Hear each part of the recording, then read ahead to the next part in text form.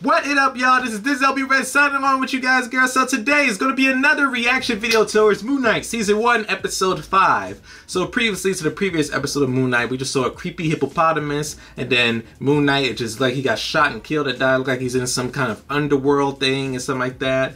And there's all of some weird freaky stuff that's going on in that last episode, which really freaked me out. So I want to know who this hippo is, what's going on, why is he in this realm, and how is he going to get out of this. So less talking and more reaction, and please feel free to comment, like, and share, and please welcome to my channel. Alright, here's my reaction to Moon Knight Season 1 Episode 5. Let's get it, baby.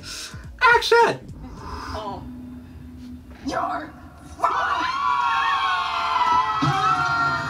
Calm down, Mark.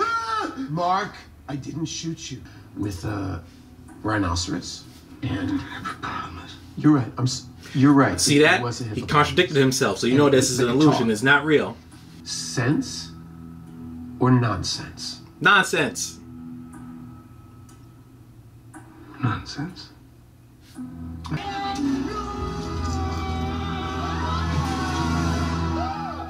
Oh man. Great. That's really cleared this whole situation up for me. Don't the hippo look cute and disturbing at the same time? Like, oh gosh, this will really bake your noodle, but Dead, we're dead. Yes. so this is like Marvel's Underworld, Moon Knight's Underworld version. of the Duat. Duat, the Egyptian underworld.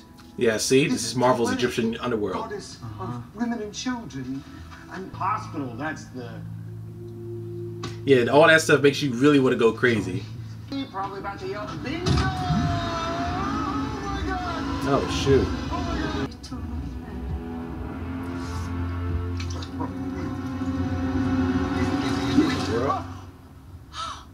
Oh, goody! It worked! Look at that! It was little old me worrying I'd blow your chest wide open. Of truth. Is this their way of doing judgment towards the person's soul? What's the soil of... What if they don't balance? You get thrown overboard! Whee! She said, "Wee!" Crossed for you guys. So that explains the previous episode of why the lights and everything were shaking. They're on like a boat. Okay, that explains. Feel the reeds either. Stephen, I don't know about you, but my memories are a freaking mess. Oh shoot! Mine too. So this is that a memory, a reflection of his consciousness that they're in? That's them turning back time. So all of this has got to be his memory things. Whoa. You walk down your whole life. That's probably their third personality. That's probably Jake in the comic books. Just a creepy cat filled with dead bodies. That's all it is. What in the world? Is this like Marvel Zombies? This is. Oh no, that is creepy. I would not walk in that memory. That's creepy. Yeah, he keeps saying it about a little boy. Why is there a child in a room filled with people that you've killed? So that's Steven or Mark, whoever it is. That's them when they were younger. Mark. You've gone too long. Hey, And he like J.J. Abrams. What do you do? This is kid's gonna answer my questions of when he was younger. So he does have a brother. Mom said not to when it's raining. It'll be fine. I'm here, baby.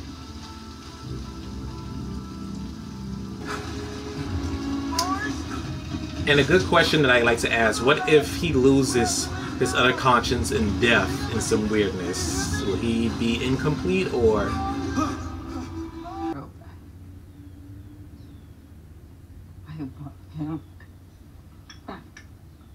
So his brother died, probably. Come on, buddy. You were supposed to keep him safe? Stephen, let's go. Oh man. He'll drown. Stephen, come here. Come here. Stop, don't go up there. Stop, Wendy. Oh man, he had a very She's not coming. bad like childhood experience for losing his brother. So his mother was just in depression mode and just isolated. You were always Or no jealous parts of of her. Steven.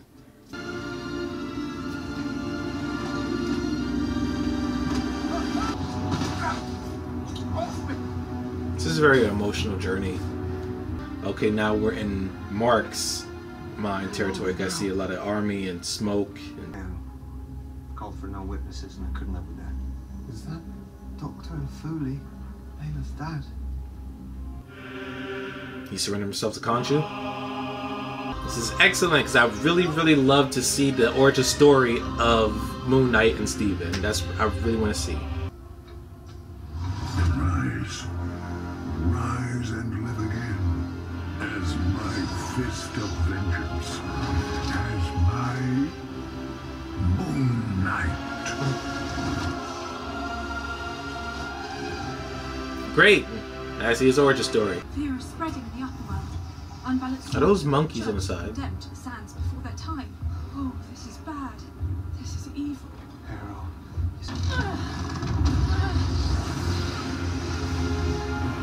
This is really interesting. Your head. It'll be all your fault. No, you can't. I won't do it. I won't do it. You can't.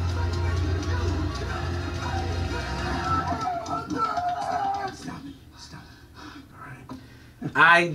I still do not believe this villain's mindset of the illusion of what he's putting through Mark and Steven's mind. I really don't believe this. It's an What you've been illusion. doing.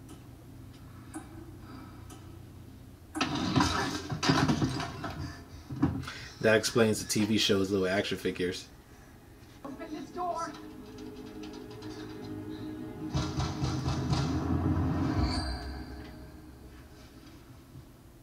I don't know. What? So he had a split personality when he was little. The origin of Steven then. Stephen Grant has no fear. Interesting. Interesting. Why do you have to make him do I want to this? see what she did. I want to see what she did. You're not meant to see that. You're not meant to see that. That's the whole point of you. That she was kind. That she's still alive. No, thank you. Let me out, let me out, let me out, let me out, let me out. Let me out. Oh.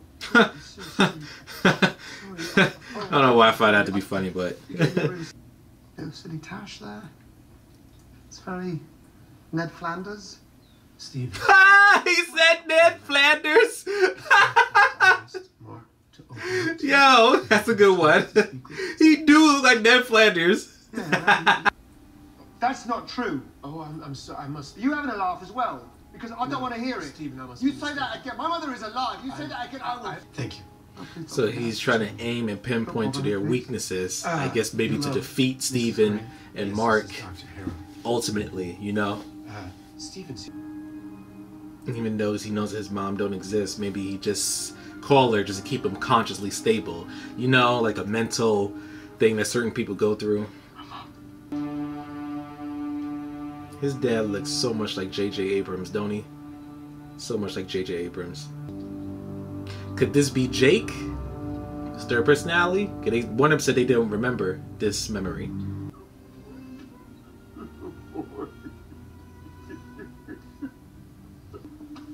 Bollocks. Not again. Hey, Mum. Hey, you alright?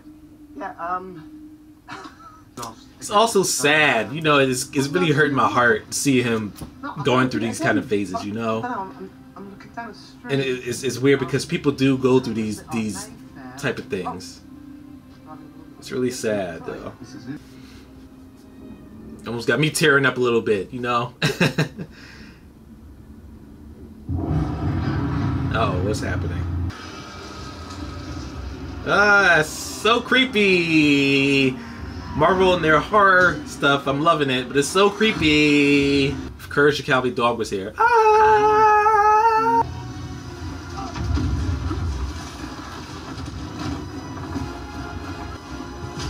Oh, dang.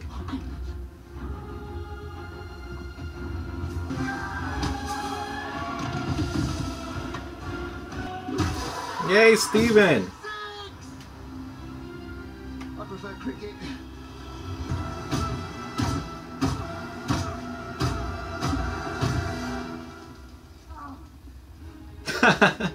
It's also this always gives me a Mummy vibes, don't it?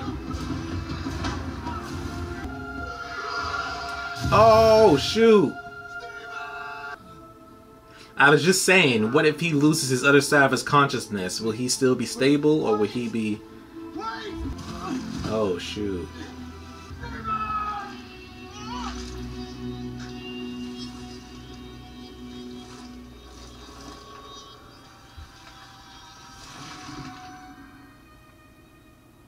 Oh wow. So is he really dead? And is balanced. The scales are balanced. So is he at peace?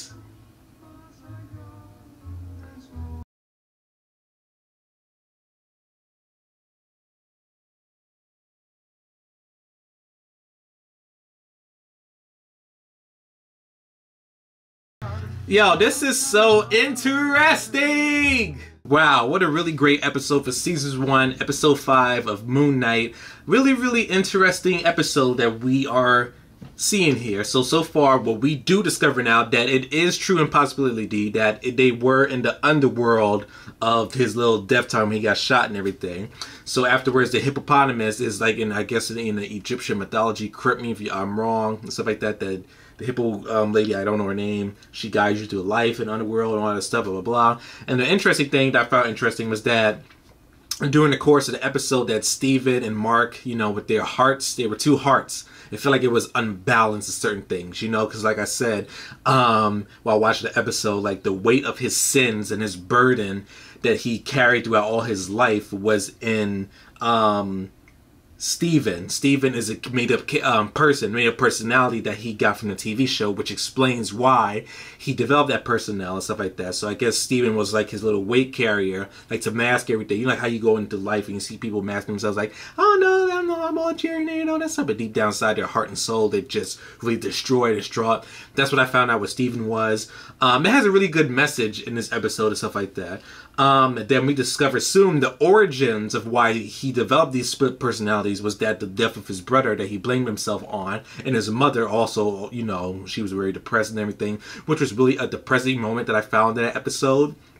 As his mother was distraught, and then he took the blame on himself, and then that's why, like I said, he developed that personnel of Steve and everything. And Mark, I guess he became just more militant and more seriousness and surrendered his life and soul to something greater to keep him surviving and stuff like that, you know. But it was really, really sad to see his mother go through that and the pain and stuff that he has to go through that. And don't his dad, correct me if I'm wrong, look like J.J. Abrams. I swear that his dad looks like J.J. Abrams look alike and stuff like that. I just have to point that out, you know, stuff like that. I love J.J. Abrams that he looks like stuff like that. And also as they were going to the underworld thing, like to pass to the Egyptian thing when they were on an underworld boat or something like that, while they were fighting the sand dudes and stuff like that, we lose Steven.